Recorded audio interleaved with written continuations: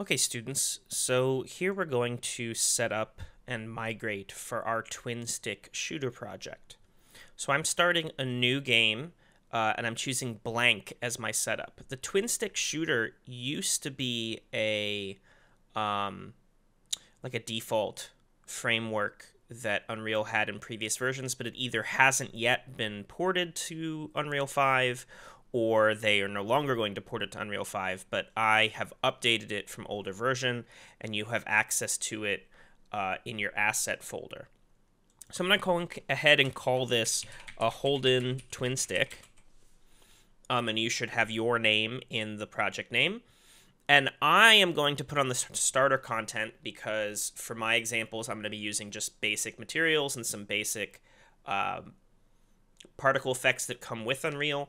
You may want to leave it blank and bring in your own materials or your own packs, depending on whatever sort of theme you've pitched for your version of the twin stick shooter. And I'm going to go ahead and create it. Now, at the same time, I have also opened in another version of Unreal the Twin Stick Shooter project that will be in your assets folder. And you can see it looks like this. It has the same look as those other default starter projects for Unreal. You can see it says Twin Stick. We got our little spaceship here. And I am going to migrate it to our project. So I'm going to open my content drawer, and I'm going to select all three of our folders here, the geometry folder, the twin stick folder, and the twin stick blueprint folder. And I'm going to right-click and choose migrate, and that's all the stuff. And then I'm going to migrate it to where my project is, which for most of you should be in Documents, Unreal Projects, and then I called this Holden Twin Stick, and I want to finish in the content folder and click select. And when it copies, we can go ahead and close this copy of the twin stick shooter because we have our own, and that way it won't mess it up for any other students. Okay, so here we are in the Holden Twin Stick, and you can see because we made this as a blank project, it defaults to this minimal default level. But if we look, we can see here we have our twin stick starter content and twin stick blueprint stuff in the level. So we have a little bit of work to do in order to set this up so that it works that you wouldn't have had to do if you copied it exactly, but we're going to have to do some project setup. So the first thing I want to do is go to Edit, Project Settings. And in here, I'm interested in Maps and Modes on the left side. And over here, we can see that our default game mode is Game Mode Base. And we want our default game mode to be Twin Stick Game Mode, because that is the game mode that comes with the Twin Stick Shooter. It's already set up for us. And then in our selected game mode, it should, when we switch to Twin Stick Game Mode, come with the correct pawn and player controller, player state, and spectator. So that's all good for us. While we're here, I'm going to switch my editor startup to Twin Stick Example Map and my default Twin Stick Example Map. I imagine once you start to do your level design, you will make your own new map for it, but this works for our purposes. So now that we have our project settings fixed away, let's go ahead and open the content drawer. I'm going to go to Twin Stick BP, Maps, Twin Stick Example Map, and open up that example map for us. And let's look at what we have here. We have just a big empty open room to start. We have our character here, which is a UFO. And we have a couple of, it looks like, physics boxes and then some barriers. And if we look in our twin stick blueprints, we can see some of our default blueprints that are set up. We have the twin stick pawn and the twin stick projectile. I'm going to open this guy up so we can talk a little bit about what is already set up for you.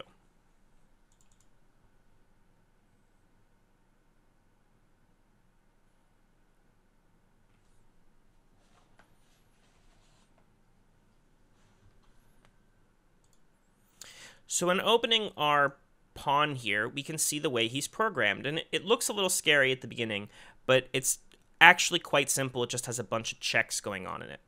You will notice we have some issues with the compiler. It doesn't have our input access references, and that's because we will, again, have to make those in our project settings.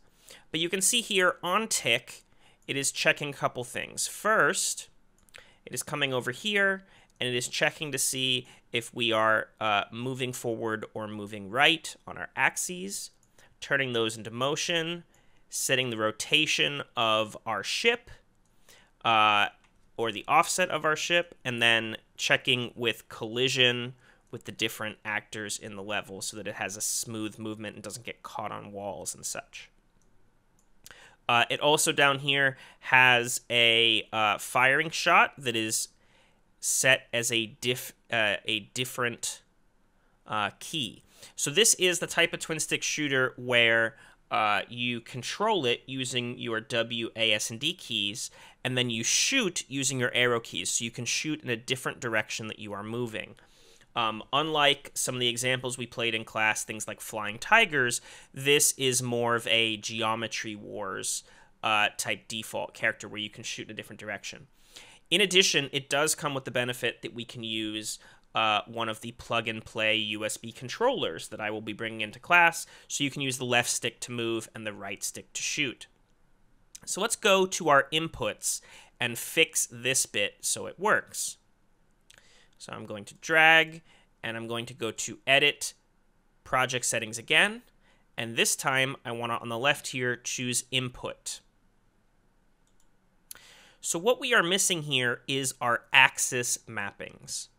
So we actually need 4 axis mappings, because those are the only buttons we're going to use to play this game, are the 2 thumbsticks or the directions when we're using the keyboard. So I'm going to add an axis mapping. So I hit this little plus sign, and then I have this new axis mapping here. And I'm going to hit it 4 times total, because the top axis mapping is called Move Forward. Notice a capital F, capital M. The second one is called Move Right. The third one is called Fire Right. And the final one is called Fire Forward. Now, we have to map which keys affect these inputs. So by default here you have 1 for each one. We're actually going to make it 3. So I'm going to hit the little plus sign twice next to each one. So at the top here, if we're moving forward with W, A, S, and D, I want to have W. So I'm looking for keyboard W here. And that is my forward movement. And it has a scale of 1. And then because moving backwards is exactly the same as moving forwards, but just in a different direction, we can make S our backwards keyboard here. So keyboard S be here, and all we need to do is change the scale. So the scale is -1. Finally, we are going to use a gamepad input, and we are looking here for gamepad left thumbstick y-axis, right? So think about it. That's y-axis, that's up and down with your left thumb, and that is your forward and back. What's interesting is if you have the gamepad actually plugged in, you can just click to input here, and then press the button if you click on here. So you get that bright yellow. You can flick the gamepad, as I just did with the one to my side, and it says gamepad left thumbstick x-axis, which is what we're looking for our move right. So again, here we are for move right. Our positive is going to be keyboard D. So I can scroll down here and get D. And then our negative would be A for the ASD. So keyboard A.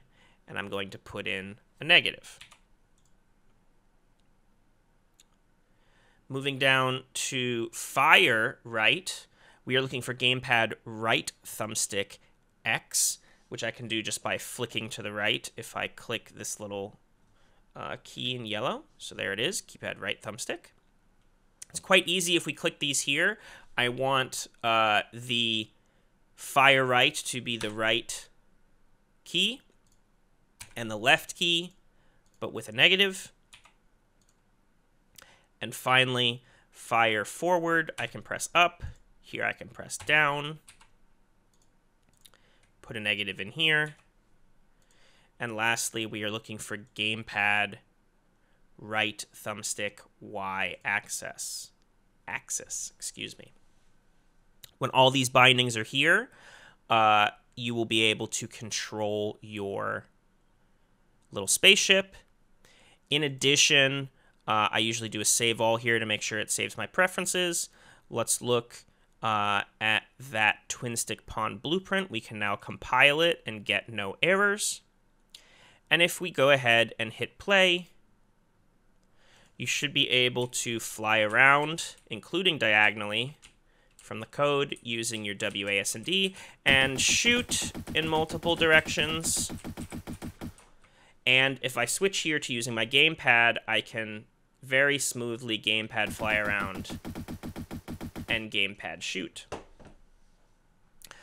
In our next video, we're going to look at adding in a HUD very quickly so that we can do a bunch of things that deal with that from the get-go instead of trying to add it in, halfway through.